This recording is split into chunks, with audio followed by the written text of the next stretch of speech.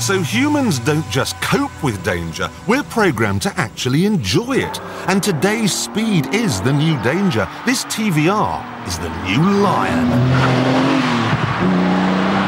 You might think people buy sports cars because they're vain, and they probably are, but there's more to it than that. Sports cars are lower to the ground, so with the nose snorting the white lines off the road, it feels like you're going faster. They're louder too, and you get buffeted by the wind. Of course, your modern brain knows that's because you're in a car, but your million-year-old tree shrew brain is screaming danger, danger, and pumping out the chemicals. I was high as a kite in New Zealand, and I'm high as a kite now. So really, to sum this whole thing up, speed is a drug.